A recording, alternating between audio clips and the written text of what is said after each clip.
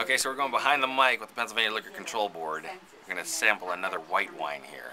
This is the Marquis de Borba white. Okay, that's this one. Newman, you're in charge of holding it up for Adam to take a picture of. And find my notes here. This is actually, now if you like Sauvignon Blanc, like you said, this is really similar to that. That apple, citrusy, really zesty. This is really pretty, really easy to drink. Okay, I'm totally in love with all these whites you're bringing in. Everything, what do you think? Newman? I think I drink a lot faster than Nancy, first of all. No, she's right. The whites are very crisp, very refreshing, very... Every single one of them I love. Yeah. I don't even know if I can make a distinction. I'd probably have to have a case of each. Very now, good. when you're just drinking with your friends, do you do all that? Yeah, I have to. You make all those... Well, you gotta smell it, because... Are you never not working, Matt? Are you never not working? Yeah. Well, taste is 80% smell. So if you don't smell it, you're not tasting it right. I smell everything: food, wine, everything. That might be one of my problems because see, I used to work with a guy who had really bad gas, and I'm convinced that my sense of smell is destroyed. So I just slam whatever. That's why I unhinge the jaw, like Nancy says. Yes. Whatever, I'll taste it later. That's talky, more drinky. Okay, empty glass. Empty, okay. Less talky, more drinky. I keep Going on to the red. Okay. This is one of the same producers, the Quinta de Cabrit, but this is the red. On sale right now, $9.99. Well, Portugal certainly is for sale, isn't it? Yes. And a lot of their stuff, it's mostly the northern Portugal, because southern Portugal, they do more of like tropical fruits and things of that nature. Bananas, they're big on bananas over there. They put bananas in there? No. Bananas? Why I happen to have a banana right here. They were pulling up all their grapevines and putting bananas in. But that's, I mean, the weather, the climate down there, it gets really, really hot, and it leaves for acidic wines with not a lot of fruit. Okay. So the farther south you get, the wines aren't really as good. But in the northern area, it's just all rocky terrain. You get beautiful grapes. The weather's perfect. So. I love the way he swirls the wine in his glass. I'm afraid I'll spill it all over So am I. You're aerating it. I'm like... Well, do it on that. Well, that's why, you know what, I purchased an aerator. Watch this. Put it down here. Okay, watch this. Okay, there we go. Yeah, and then turn it like that. That's how you get it. And then eventually, you'll just be able to do it up here. Now, so let me ask you this, Matt. If you don't have an aerator, which kind of makes the wine blossom, do you... I'm asking a question over here, a serious question. So if you're having people over and you have a red's the only thing you need to air out. Yeah, there's some whites, but it's rare. Okay, so should we just open up the bottle? You can open up the bottle or let it set, but a really quick and easy way to do it: pour one glass out. Okay. Put the cork back in and hold it. Shake it up. I would never think to Shake shake it up out. a bottle. Yeah.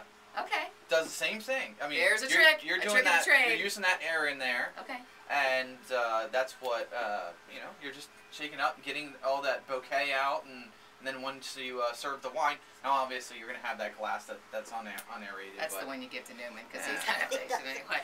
Okay. Smell. Okay. I can hear Portugal. We're gonna smell first. This is the Quinta de Cabrit. Now we did the white. This is the red. Smells nice. $10.99. Everyday price on sale right now, $9.99. Great. From the Dow, so northern Portugal. Vanilla oak. You know, I drank my wine, but I can see the remnants of the legs on the legs. Yeah. Man, it made the glass look all pretty. And what does that mean with the legs? I see all that. That's when the alcohol basically evaporates from the air. That's the alcohol that's left. So there's leftover alcohol in that glass? So yeah. Sorry, your tongue's not that long. Sorry. So if it has really defined, it means it's higher in alcohol.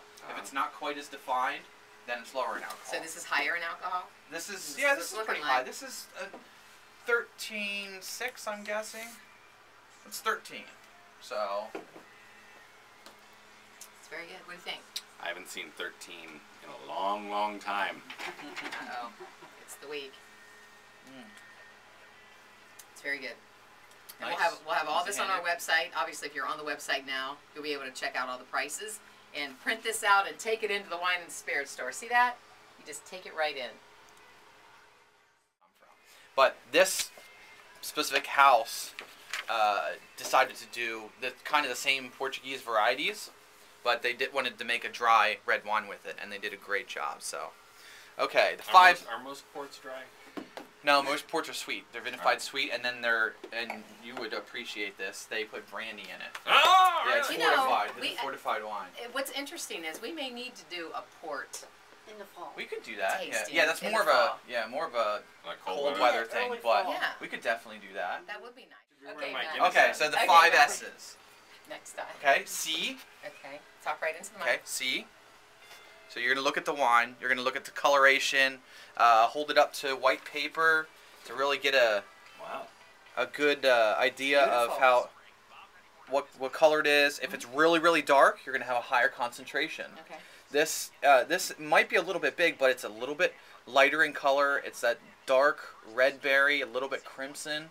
So I'm thinking you're gonna have some dark red fruit, a little meatiness maybe. Okay, and then smell. You're gonna smell with your mouth open just a little bit because you really want to get all that air. Almost got it up my nose. You're not supposed to snort. Yeah. He said smell, not snort. I started tipping it like I was going to. He said mouth open. I was like, okay. Wait a minute.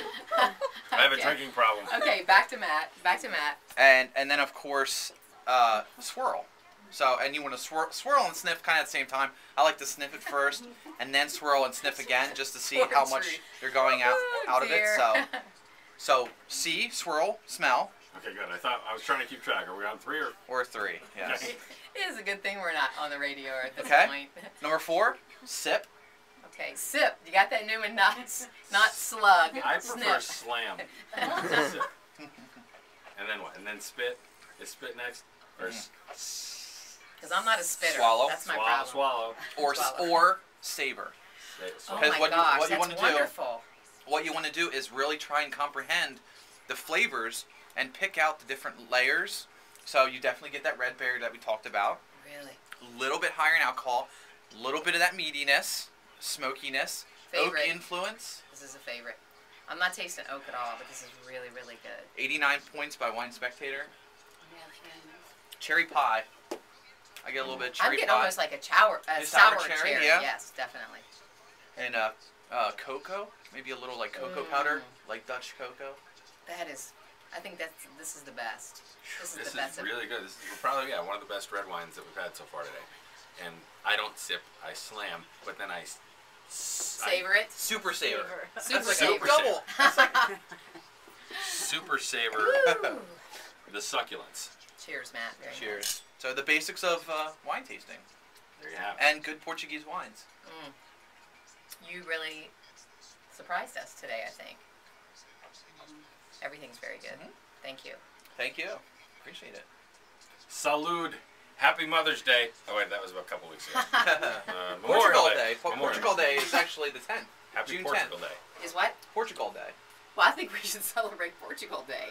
Every day. They Yeah. that's their like Independence Day. No kidding. Yep. All right. Okay. Happy Cheers. Portugal Day. Time for an Irish coffee. So. Bye.